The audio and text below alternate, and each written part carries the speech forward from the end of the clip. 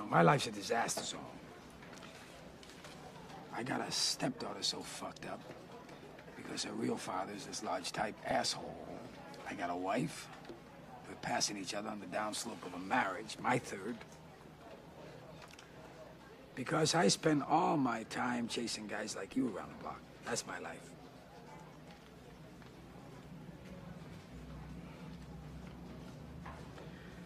Guy told me one time,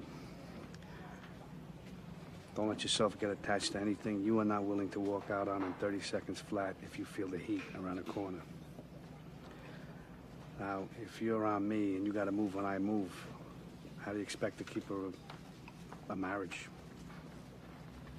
Well, that's an interesting point. What are you, a monk?